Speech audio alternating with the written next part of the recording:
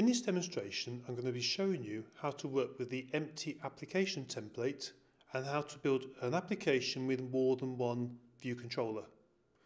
So we start off by creating a new Xcode project. And this time we choose empty application. We'll call the application empty example in this example and save it. Now the first thing you'll notice is down the left hand side there are key files which are no longer present. We're going to have to add these files ourselves and link things together manually. So the first thing we're going to do is to create a new storyboard. So we right click, we choose new file and we choose user interface and storyboard. The storyboard is going to be an iPhone storyboard and we'll save it as storyboard into the application folder. So there we have the storyboard. Now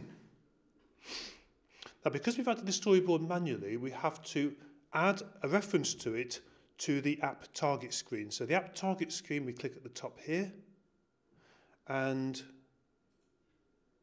you'll see in the deployment info here, we have a drop down for main interface.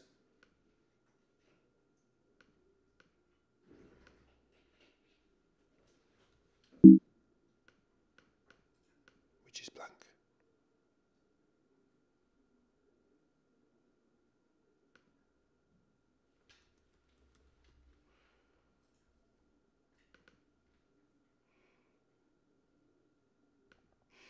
And you'll see that under the deployment info tab, under the deployment info section, there's a drop down for main interface and we choose our storyboard like so. So now we've done this, we can start to build our interface. But before we do that, we need to modify the app delegate file because by default it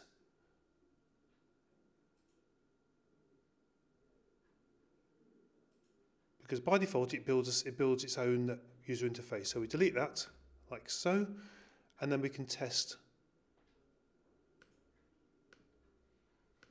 the application to make sure it works.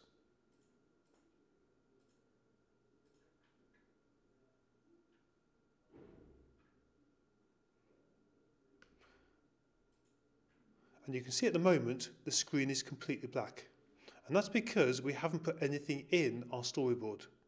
So if we open the storyboard file, you can see that the storyboard is completely empty. So, what we're going to do is build an interface which has two view controllers. So we drag our view controllers onto the screen, like so. And we'll assign some controls. So in the first one, I'm going to have a button.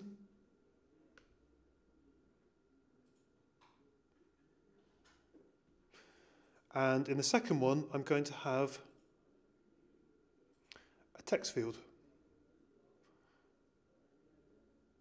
like so. And I'm going to set up the layout as we've done before.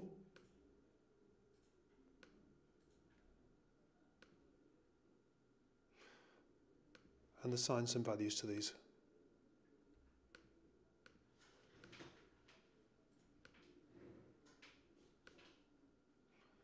We'll set that to 0. So we'll set it to 20.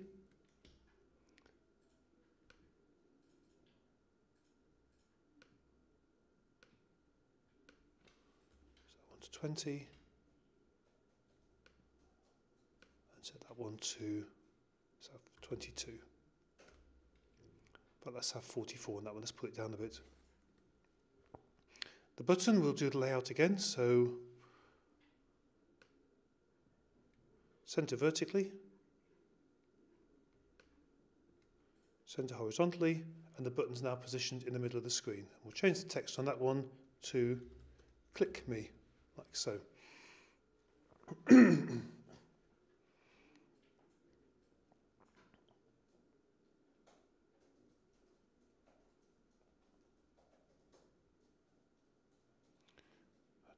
buttons, text field.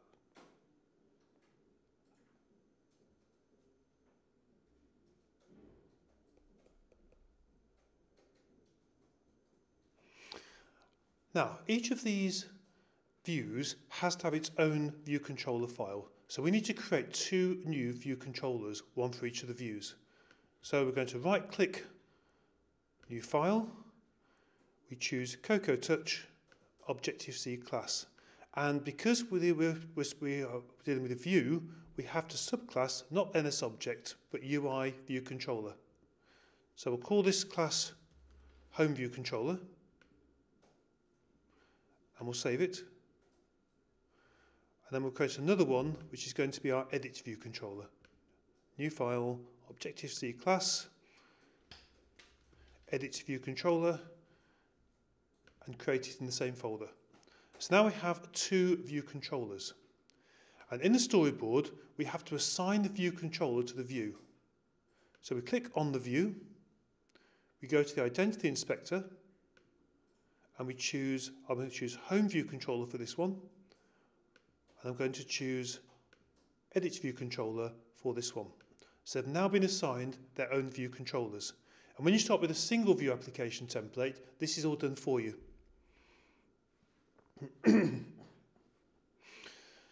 So now what we're going to do is I'm going to embed both these views in a navigation controller. So I choose my first view. This arrow shows the launch view. And I'm going to go to Editor, Embed in Navigation Controller. And if I hide the sidebars, you'll see what's going on. So you can see it's created this special line interface here, this link. And this is called a segue.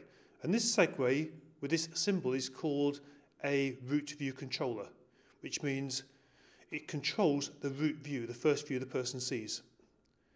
And if we run this now, we'll make one change before we run it.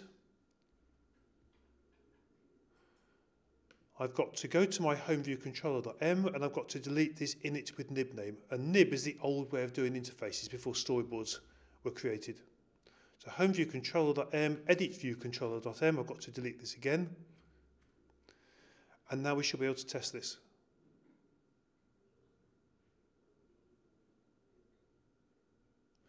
And as you can see, I've got this button, which doesn't work yet, and I've got this bar at the top of the screen. That's my navigation controller bar, and that's where I can put titles and so on. So I'm going to go back into my code, go back into my storyboard, and I'm going to add some titles to these. So this one, I'm going to add, this is the bit at the top is called the navigation item, and every time if you add a view to a navbar controller, it adds a new object called a navigation item.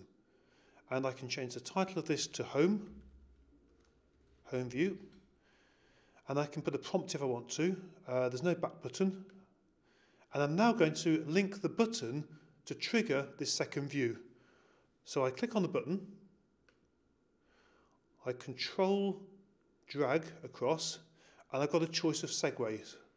A push segue is the one we're going to use, which overlays the view on top and gives us the option of a back button so we can get back to the previous view. A modal pushes it from the bottom and covers the entire view. As soon as I choose that, you'll notice that it now has a navigation item for this one. So I'm going to just modify this slightly because I've run out of space. Top space to top layout. I'm going to make this 88. Okay, that's not going to work. I'm going to put it on again. So I put a text field in place again. And I'll pin it. Pin, pin, and pin. So I'll modify these pins. 20 is normal.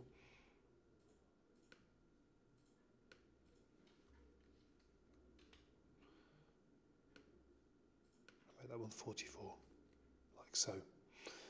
So now I can modify this. I can even type the title straight into here. So this is my edit view. I can even put a prompt on here. Enter new text, and that now appears above the title. So I've got a title property, a prompt property, and we'll talk about the back button property in a moment. So we'll run this again and see what happens. When I click on here, you can see how the prompt appears, and you see the home view label appears here, and the home view label matches the title of the view that's behind, but in this case it's too big. So I'm going to go back here and come up with a custom back button, and I'll just change it to the word home. And if I test it now, we should see this work.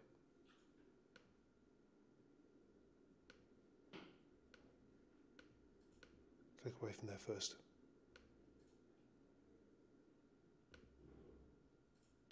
Not working. Okay, so I've now got two views and I've got a segue. Now the important thing is all segues should have identifiers.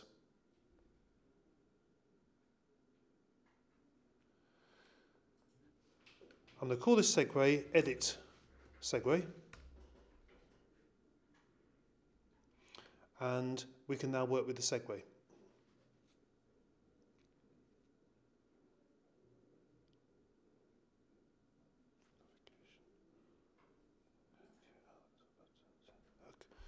My next job is to create an outlet for this button. What's going to happen is when I click on the button, it's going to launch the edit view.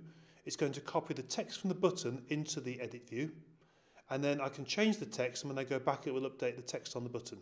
So I need an outlet so I can read the text from the button. So I'm going to go to my assistant editor. I'm going to pull up my homeviewcontroller.h file, and I'm going to create an outlet. Button, outlet, there we are, I've now got a button.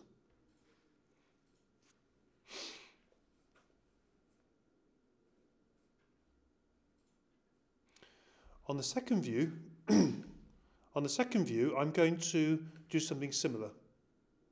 I'm going to create an outlet for my edit text, but I'm also going to create a string property to store the value as it gets passed in.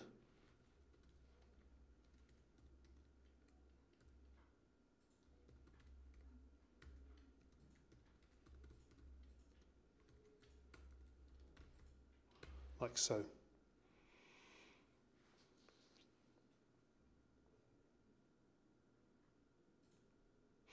So I've now built a very simple interface. My next job is to pass data from the home view controller to the edit view controller. And to do this, we're going to make use of this segue we created. So back to my standard editor, and I'm going to edit the homeviewcontroller.m file. And what we're going to do is we're going to create a new method called prepare for segue.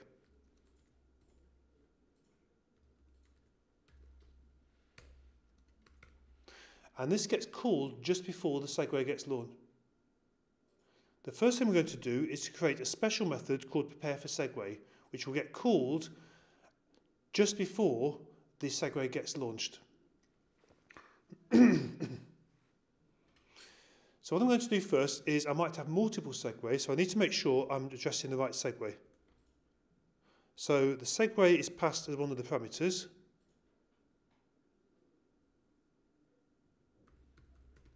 So segue.identifier, and it's a string, so I need to call the string method, is equal to string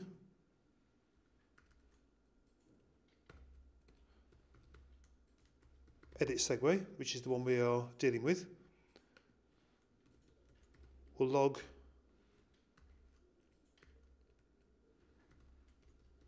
to show it works. So again, we test this. Click on there, you can see that edit segue now appears. So we know that's now been triggered. What we're going to do now is we're going to pass the data to the Edit View controller. We're going to pass the data now to the Edit View controller. Now before I do that, I need to import the Edit View controller header file so I know what the methods are. So I import Edit View controller and I now create an instance of Edit View controller. EVC shorthand equals segue.destination view controller. So I've now got a pointer to my second controller. And we've now got a pointer to it, I can start changing the properties. So I can start to copy the values over.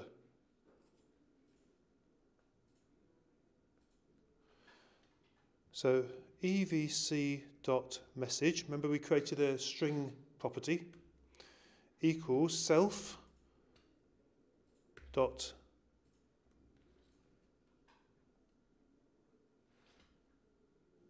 did I call it?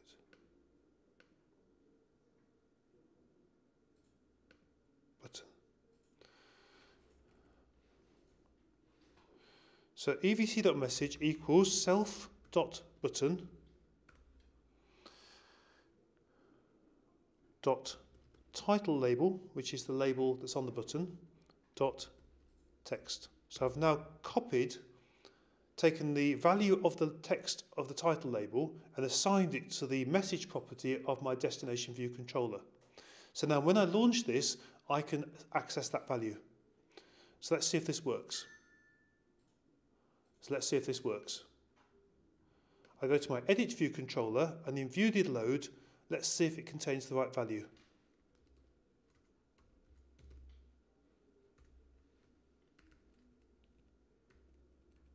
EVC, there's a label there, and let's see if it's there. Self, oh, but I forgot to synthesize.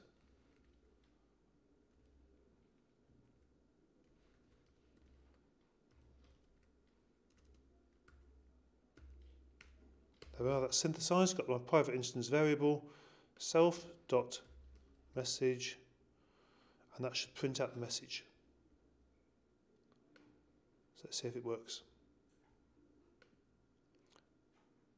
So when I do this, you can see that there's the log message, EVC, click me. So the value is being passed through to the Edit View controller. So now I can work with this value. So now I need to assign this value to the text field. Self.textfield.text equals message. Self.message. So now if you test it again, it's always worth testing regularly to make sure it's working properly. You can see that the text field now displays click me. So I've passed a value from my root view controller through to my edit view controller. The next challenge is when I hit the back button, I would like to be able to pass the value back, the value that's been changed, back to the root view controller. And this is called an unwind segue. So what we have to do first is create a method that gets triggered when the segue gets unwound. So my home view controller, I'm going to create another method. There's prepare for segue. And this is called, this can be any name you want it to be, but it has to return an IB action. And I'll call this one unwind to home. And it has to take a UI storyboard segue parameter.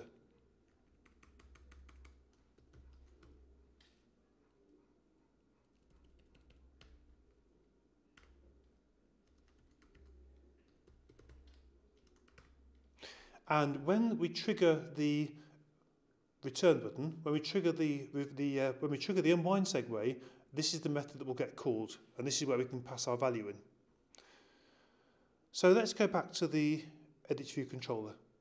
My next job is I've got to connect the segue up and create an exit segue. So to do this, I go back to my storyboard, And when I click here, you'll see there's some icons at the bottom. That represents the Edit View controller, and this represents the exit segue. So I control drag across, and when I let go, you can see that my unwind to home segue method appears in the list. So I choose that. And I've now created my segue. And my next job is I've got to give it an identifier. So if you look at the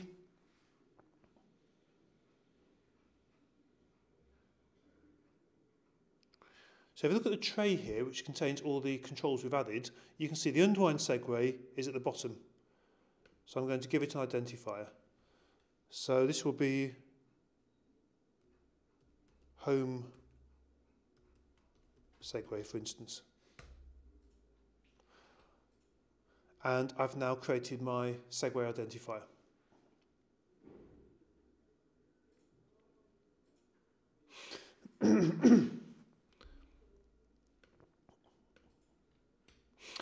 My next job is I've got to somehow trigger that segue, and it'll pass the data back. Now, you could have put the button on here and trigger the button through the segue by dragging from the button to the exit segue, but we're going to do it using the back button. And we're going to use a feature of the application lifecycle. So if I go back to my Edit View controller file, we've got view did load. We're now going to add another method called view will disappear.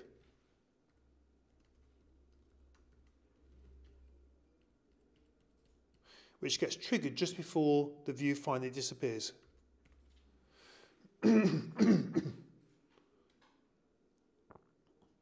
So the first thing we've got to do is assign the string value to the message property. So self.message equals self.textfield.text. So we've now copied the value into the message in the string message property. And now what we're going to do is close the segue, trigger the segue. Now all we're going to do is trigger the segue. So we start off by saying self perform segue with identifier.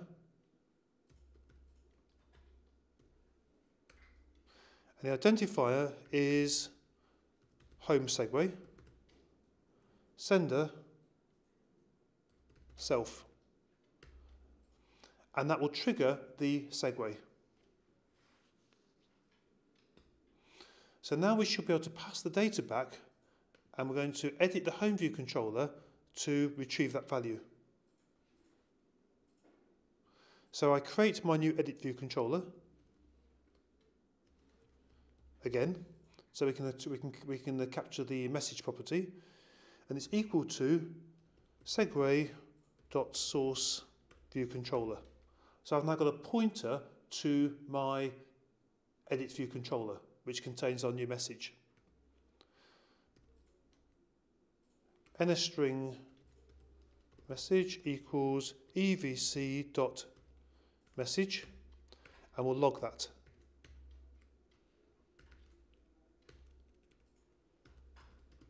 Message senchijat message. And then we'll see if that works. So I click on here, and if I put a message in, click on back, you can see in the log file, you can see that the value marker has been passed back. So the final job is to assign it to the label of the button. A bit more trickier than you'd expect. There's a method to do this. Self.button set title, which is going to be message.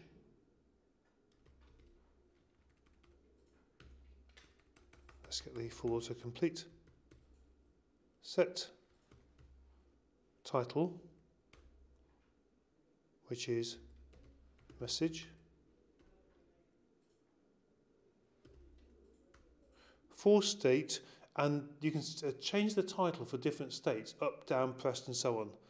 This is UI control state normal.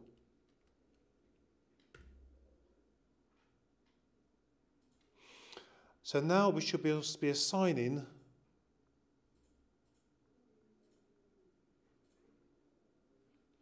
this will be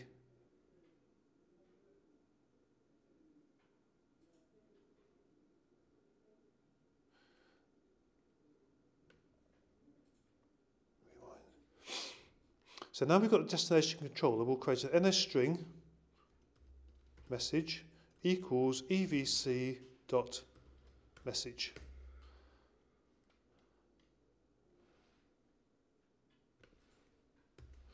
And then finally, we're going to call a special method of the button to set its title. Set title message for state UI control state normal. And that's it. So this should now work properly. So I click on the button, which is now blank. Type in hello.